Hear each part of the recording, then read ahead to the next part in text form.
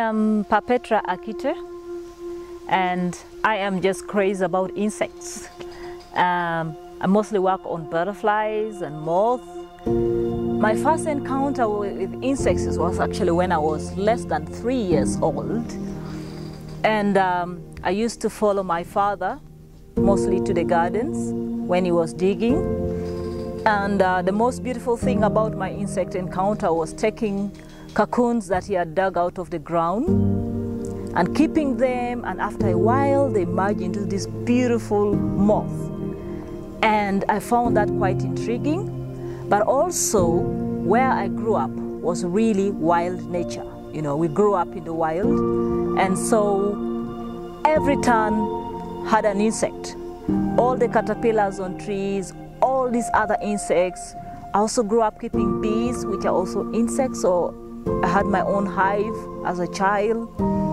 And over the years, that fascination has remained with the insects, really.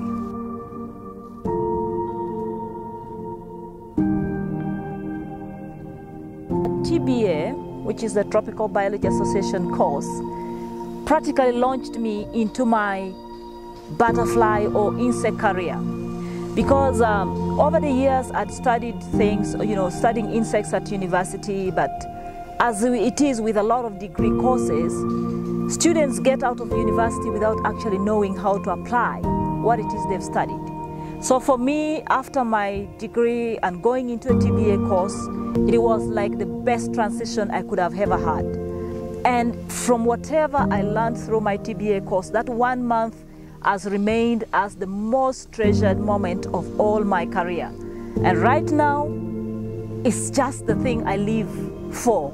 It's purely insect conservation, insect for livelihoods, and insects for whatever insects can be used for. That is really my world.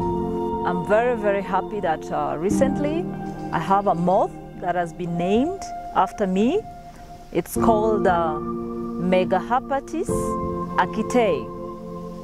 And this would have not been possible if it wasn't for a symposium that was built around building capacity in Lepidoptera for African scientists. I know that has been like, should I say, a scientific celebrity kind of platform for me. Because, you know, when I tell these stories to young children, you know, try to get them engaged in science and say, you could work hard and get something named after you. And then I ask them, can you decide which name you would want? And they gave me so many kind of really nice names. But I feel honored because I know this is launching them into the world of conservation and into the world of insects, using just the fact that something can be named after you. This is definitely a very great achievement because not everybody gets their name engraved in science. So definitely it is one of those great achievements. Really come from the angle of studying insects for their usefulness rather than for their much demonized vector or pest, you know, angle. Because a lot of people don't like insects because they think, oh, insects are a nuisance. But actually, insects are very important. Butterflies and a lot of other insects are actually holding the key to the human survival as far as food production is concerned, because they are the major pollinators. Whether it's just wild trees or cultivated crops, over 80% of these are pollinated by insects. And so it is without a doubt that if we don't save our insects, then we are not saving ourselves. And butterflies are now fronted, butterflies and the moth are fronted as the second largest insect pollinators, just lying behind the honeybees. And so we really need our butterflies for the ecosystem services that they offer to us. And several others. In other places, the caterpillars are also eaten as food. And actually, the insect for food and feed industry is one of the fastest growing. I'll give you an example that aquaculture has become a big industry. But for this industry to be sustained, the biggest challenge they have is food and protein. And because the usual protein source is also overexploited, The next resort is in the insect world. And that is why we need our insects in order to guarantee our own survival. The greatest impact of all this conservation work that I've had has been actually training more resource persons.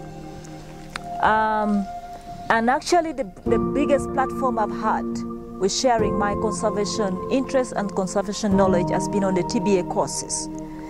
And I'm always honored that now when I travel to many countries, all I get are my former students and, you know, getting celebrated in conservation. But the beautiful thing is that the individuals are also working in conservation well.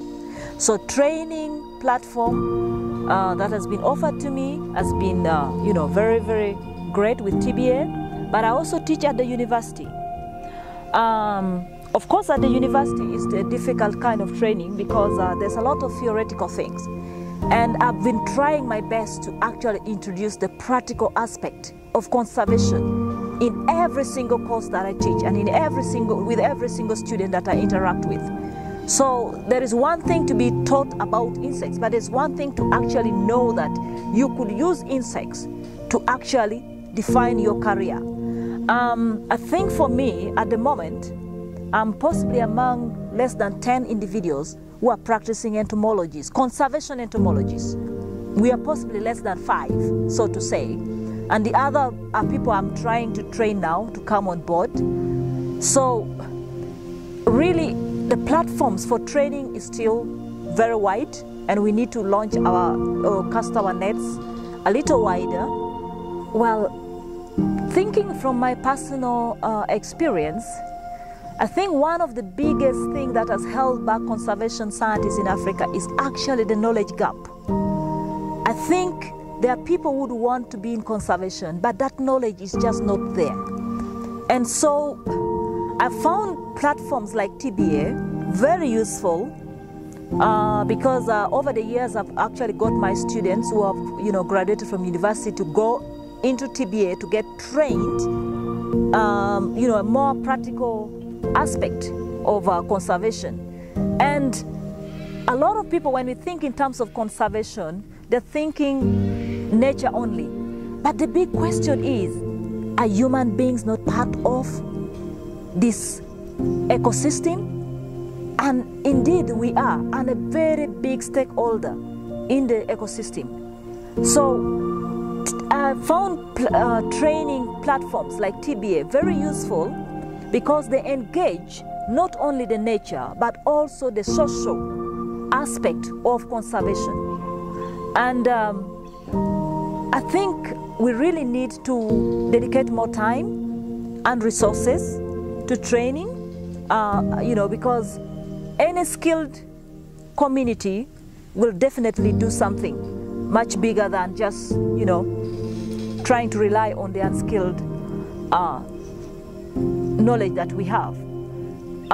It's been very important in trying to integrate the local knowledge into conservation, because just thinking that a forest like this would not have been here if the people who are older had not actually conserved it. That means there was a way that they saw conservation. There's a way they practice conservation. And the current generation of conservationists need to tie in this knowledge with the current scientific knowledge, and that way conservation will really work.